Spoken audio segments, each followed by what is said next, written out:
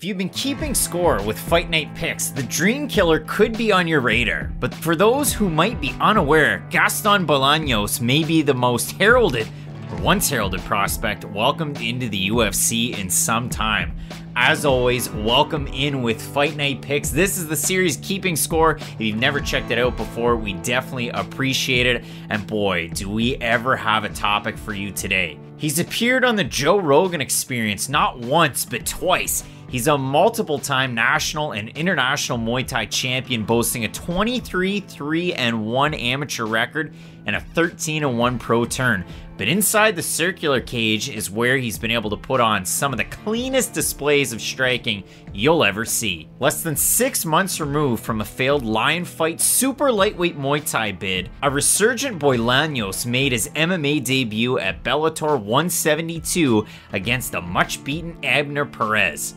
Bolanos' power in his right hand sent the fight to the mat, earning the Peruvian his first victory in mixed martial arts. Bolanos would then spot a kickboxing pit stop against former ISKA and WKU champ Luca Di Santo before switching back to the 4-ounce gloves and squaring off with NorCal's Brandon LaRocco. By the result, you would assume it was the jiu-jitsu that caused Gaston to lose, but it was LaRocco's right hand that briefly knocked Bolanos to the mat in the first round, and in the second stanza, a spinning wheel kick to flying knee combo that sent Bolanos into no man's land, where finally LaRocco was able to mount a triangle and roll into the finish, putting the Dreamkiller to sleep.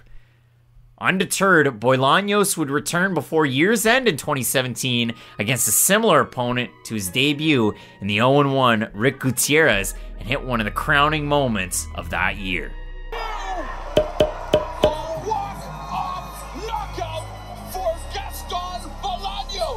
The Rogan appearances, the training opportunities, the main card slots, hey, the interviews with Fight Night Picks, all of it, those were to come for Bolanos. And then things soured.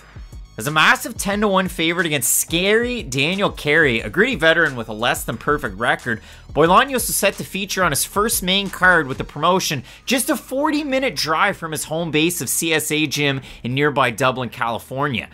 Carey opts for a straight right in that fight. It's ducked by Bolanos, and with the neck in perfect position, Carey jumps for the guillotine, and he was able to sleep the Peruvian for his second career loss. It was a quick rebound in February 2020 that would see Bolanos squaring off with fellow rising prospect Solo Hatley Jr.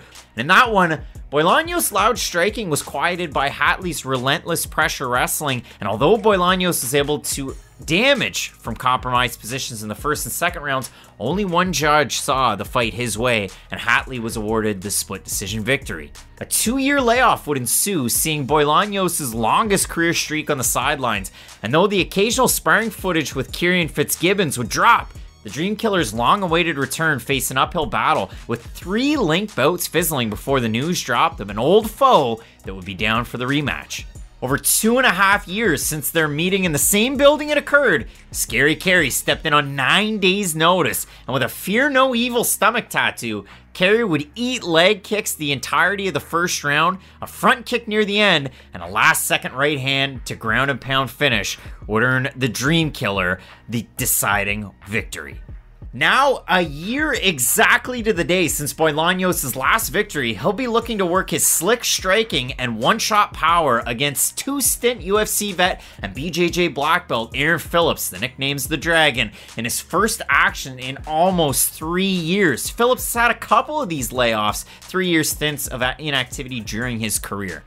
Thanks so much for tuning in with Fight Night Picks and keeping score. Be sure to let us know down in the comments section what you liked from the series. Make sure you check out the previews and predictions for this week's event. And as always, you can find us at Fight Night Picks here on YouTube, Instagram, and Twitter.